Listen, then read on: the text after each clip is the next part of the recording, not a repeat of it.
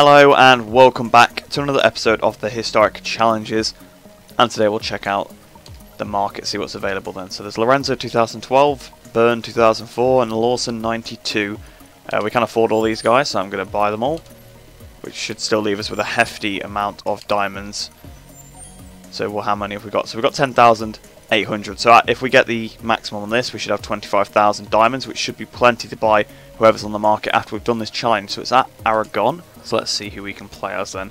So we've just bought Lorenzo 2012, but I don't want to do an 800 again. Obviously I did that last time. I think we'll go with Capirossi actually. We'll go with Loris Capirossi. So we're at Aragon, 35% race, difficult AI, well extreme AI. So we'll get started then. So Hayden is on pole then for this one. So usually Nakano on pole. Ukawa's still on the front row. I'm guessing Barros is going to be there as well. So I'm guessing Hayden has swapped with Nakano this time. Tyre wise, I'll put a medium rear on. I don't think it's going to be that bad here, and we're going to need a hard or anything like that. So we are starting 6th position then, and we may as well just get straight into it. Hopefully it won't be too difficult of a challenge, but I would like a bit of a... It's just shown me twice, doesn't it? That's a bit weird. Well, I suppose we have established in the last couple of videos this game is quite broken right now, so can't really be surprised by that. I'm in first person again as well. It's always helpful. Get ready for the lights to go out. Lights on, away we go. Oh, we still haven't got anti-wheelie on this bike either. Oh, it almost went vertical out the start. So we go towards turn 1. Biaggi around the outside. Lots of people around the outside. We've had a very, very slow getaway here. At least we can change the power mode on this bike. We couldn't change it on the last one. But we're down to 9th, so it's actually been a very, very bad start. But we're closing up on Byrne now, to the left-hand side of Byrne, not the inside of Byrne then. But the inside of Jibber now. We've got a bit of damage from that actually. Obviously we tapped him a little bit. So we go, oh, okay, we've just been rammed out the way by Pedrosa, which probably isn't going to help the damage case. We've got back round his outside now though, back up into 7th place. So I'll have to go on the attack. Obviously we've got 8 laps, that's plenty of time to maybe try and get through the pack, especially when people like Biaggi are running wide. Oh, Barros is dropping through. Biaggi's just gone past him, same with Melandri. I think Melandri might be the quick AI, although Rossi's just gone past me. Rossi 2012. Can we get the cut back underneath him? No, we can't. So that might have actually been quite bad to let him through, because look at the way he's charging through the pack. He's definitely got some pace that I have not. So we're still in 8th place. This has not been a good start at all. And Stoner's now going around the outside. So, yeah, we're closing up though. We're closing up the inside of Melandri. We couldn't quite make the move stick on him there. Flicking the bike over. If we can get past Melandri, we'll be back up into 6th place. So around the outside of Melandri. More damage, more contact. We're trying to lean on him through turn 14. We're going to have to flick it over for 15. Oh, we've had contact. Oh, and I'm down. Right. I guess that was kind of my fault, but I was always going to be on his inside for the next part of the corner. I'm not sure why he didn't just sort of let me go wide and just cut underneath. Let's go for attempt 2 then here. Hopefully this will be the last attempt. Lights on, away we go, keeping the front down. That hasn't really worked because we've still not had a great start. We're still 6th as we go towards turn 1, although we got a better run the last time. We've just barreled in, we just rammed Ukawa, we've rammed Nicky Hayden. Yeah, we probably want to redo that one again. And of course, Colin Edwards and Hayden to crash, I think. Oh, and whoever that is, I think... Oh, Simoncelli has just been absolutely rammed off by those guys. So this has gone awfully so far. We need to just hit the front and get in front of Ukawa. Stop him getting away. Which we've just done by getting a pretty decent start there. We kept the front wheel down as well. We've actually just launched into the lead straight away. Okay, that was... Oh! Yeah, I spoke a bit too soon, didn't I, really? I think I might need to change bikes. This bike is terrible. It's worse than the 800s somehow. I thought the 800s were the worst, but in this game, no. The 990s don't seem great either. Or at least a Ducati 990. If we go into the first corner, we've been absolutely overtaken by everyone on the outside. Yeah, this bike doesn't turn very well. It wheelies a lot. So we've just bashed Barros out the way. Got the inside of Biaggi. I think this is what you've got to do. You've got to be a bit aggressive. We've got his elbows out. We're back up into 2nd. So it's actually not been the end of the world, although Hayden's just gone down. I'm not sure what happened there.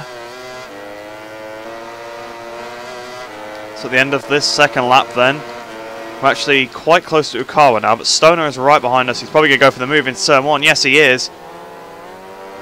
We can't let him keep that, so we're going to have to get back in front of him.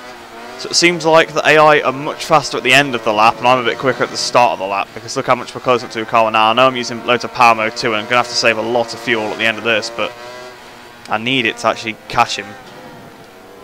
Well, I was only meant to use it on the straight, so I just forgot because Stoner started attacking me to turn it back down. But we are quite close to Ukawa now, so we're probably going to have to do what we did in Valencia and park the bus to save fuel. But I think we saved tyres there, but this time it's fuel. So we close up to Toru again. I've almost hit him. That's very, very close. It's really difficult to get the power down in first gear, which is obviously the fastest way to actually ride the bikes on this game, it seems, sometimes. But against AI anyway, just to power it out in a low gear. But it's quite hard to do that on a 990, of course. With no anti-wheelie.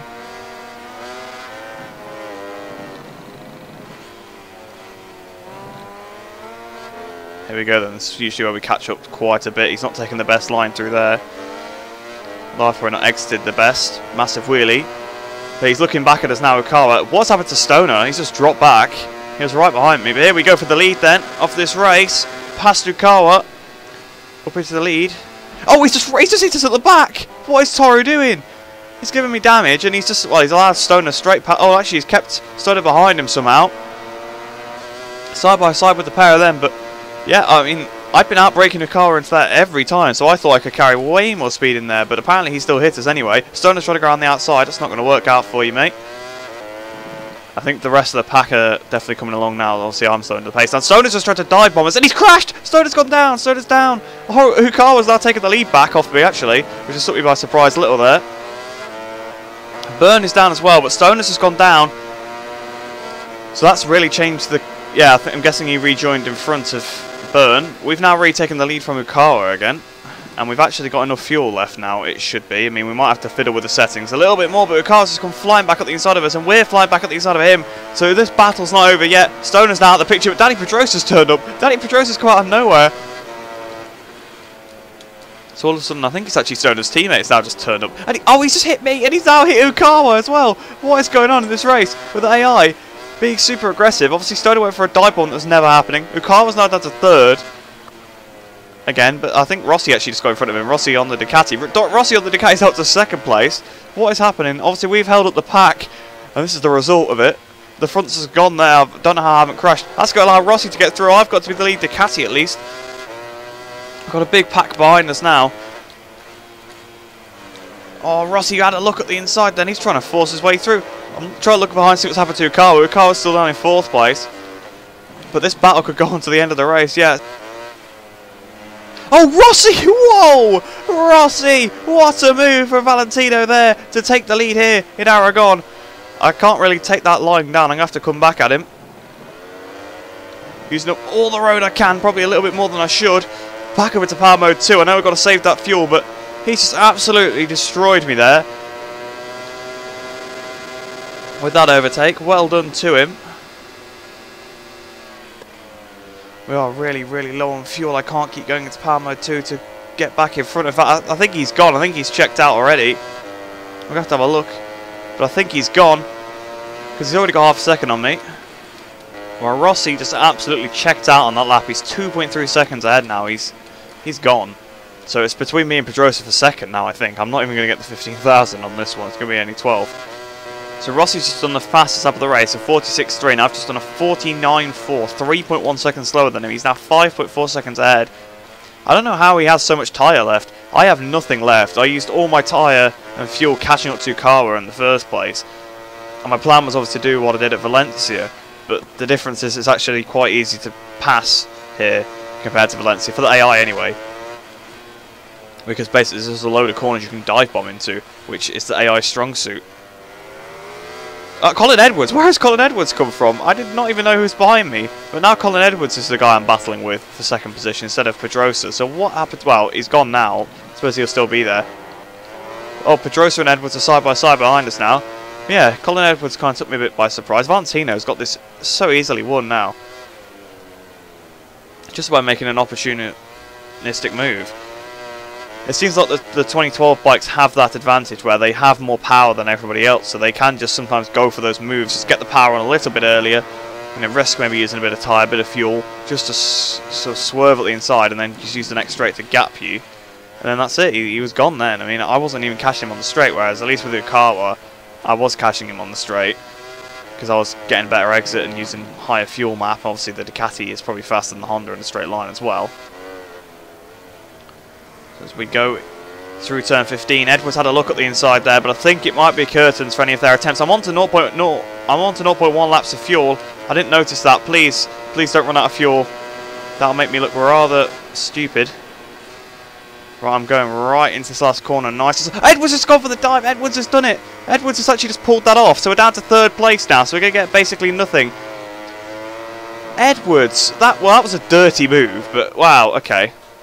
I was absolutely destroyed by the AI in that one. Well, I'm a bit shocked, to be honest, because, well, I could maybe accept taking 2nd, and that would have been like a tough pill to swallow as it was. But Edwards in the last corner just rammed me out the way and got 2nd place off me as well. So 3rd place was 9,000 diamonds. Good job we got plenty in reserve, I suppose, from some of the other challenges. But that one went dreadfully. Obviously it's Aragon, which is probably my worst track. I know I always say Mugello is, but at least I can actually stay on the track at Mugello. Aragon, I've never liked it. It's just not a track that suits me particularly. And I probably didn't make the best bike decision either, but we did do the challenge in the end. If I'd not got 3rd, I would have had to have done it again, so at least he didn't knock me off or something. But yeah, that really took me by surprise there, with Edwards just diving up the inside. Ukawa, bless him, ended up 7th, so we actually destroyed Ukawa's race. And what happened to Stoner? Stoner probably retired, I'm guessing. Oh yeah, he did, because he crashed again, didn't he, when he came back on. So have a look what happened to Stoner, actually. So on board with Stoner then, we're going into this corner here, and I've just parked it where he wants. He sat up, and a bit like Fodger, he's just gone in a bit too hot and just gone into the gravel and fell off. And then he's just rejoined the racing line, I'm guessing, yeah, and has been tagged from behind. I'm not sure why he sat up, to be honest, because he could have just braked more. Because he wasn't actually really anywhere near hitting me, he just sat up and then just went into the gravel and fell off. So we're going to have a look at the race-winning overtake here. Like, look at how, like, sliding and aggressive that was. He actually made contact with me. But that was it, I couldn't do anything. I couldn't get the power down like he could. And I think I tried to make something happen on this straight, but I was just too far behind and I couldn't dive into the corner. So that was him gone, he was checked out already, he already had half a second. So look on board with Edwards then at the last lap. Here we go, I braked a bit early because I didn't want to run out of fuel. I don't want to use so much engine brake, and he just sort of tapped me out of the way. And that was it, I couldn't do anything. I was having to use power mode 0 to not run out of fuel. I had no tyre left, that was it. And that was 2nd place for Colin.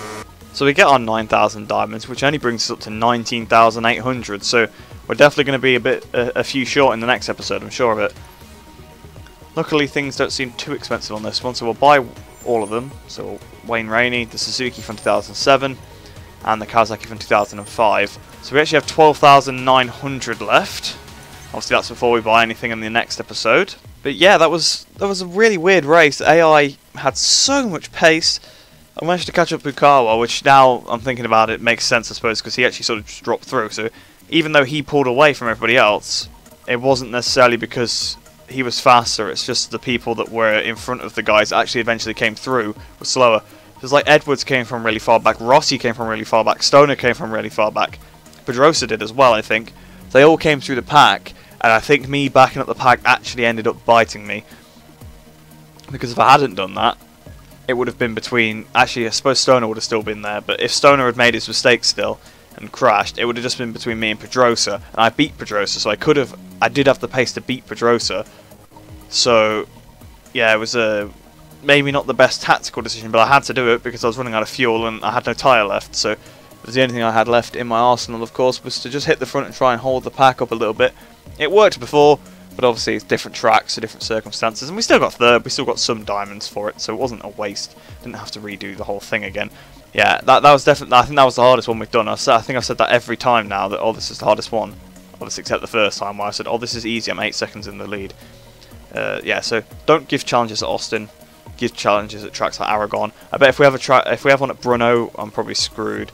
Obviously, you can see the intermediate challenge here is at Kimi Ring.